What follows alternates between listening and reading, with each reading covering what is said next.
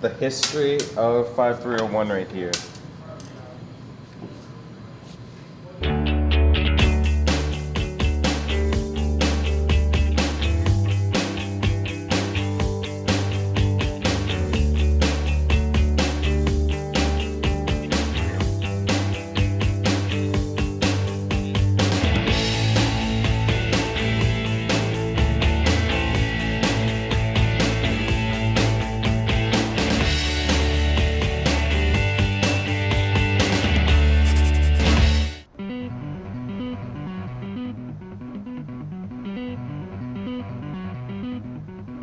It's over, and I miss it already. It's the last day of 5301. Next week, everybody will turn in their lab reports, and a week after that, they'll all pass the class. I came with like no lab experience. This is my first ever lab. Didn't have any research experience coming here at MIT, at least in the sciences. Like in the beginning, I understood nothing. I learned a lot. Like, I actually knew the whole theoretical part of it, but like I was always interested in getting to know this part too. And I learned a lot about ChemLab techniques. I got a hang of it. I mean, at the start it was really bad. I mean, you could ask Phil or anyone. As I've progressed in this class, I think I've gotten a lot better. It's been a journey for everyone, but it's not all about the science. The best thing about 5301 was getting to meet the people. It was really, really fun. It was a lot of fun. I had a ton of fun in lab, like meeting everyone, making friends. We really bonded a lot in those 3 weeks. I'm gonna miss the class and the atmosphere. Everyone's like talking to each other and we're all like getting to know each other and we're all loud. Spirit of 5301 will live on. The chemistry department is getting a few more majors this year. Taking this lab class especially strengthened my sort of desire to pursue chemistry. I actually switched my major from chemical engineering to chemistry. I think it was the right choice for me. After 5301, I realized that I really did like being in lab.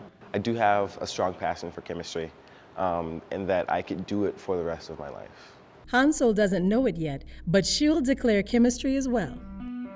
At the end of the day, Dr. Dolhun meets with every student individually to say goodbye and help them find a Europe lab. He just wanted to like say that he enjoyed having us and like ask us what our plans were for our majors and stuff like that. I just talked to him about how the class was, what I was thinking about doing, and he was letting me know that he'll be here to help us read our drafts of emails to professors and stuff.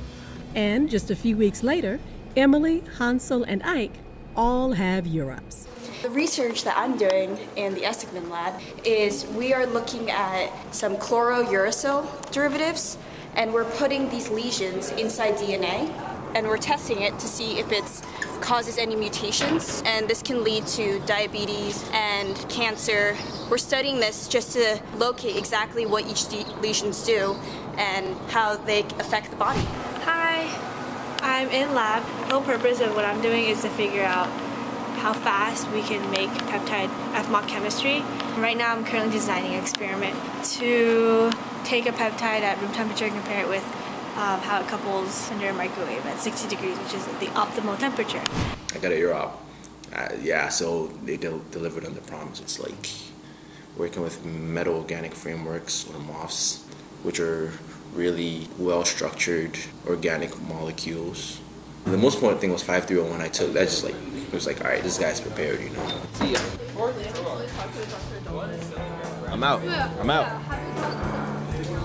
Monday, I wake up at 2 o'clock p.m. Yeah. 5301 was tough, but Anthony, Lena, Ike, Emily, and the others met the challenge. Don't feel intimidated. You're still here, right? You still made it. Make the best of what you have. You're just like everyone else. You're as smart as everyone else. That's why you're here. You're here for a purpose, so do your thing, study hard, and you'll pass. I don't guarantee an A though, but you'll pass.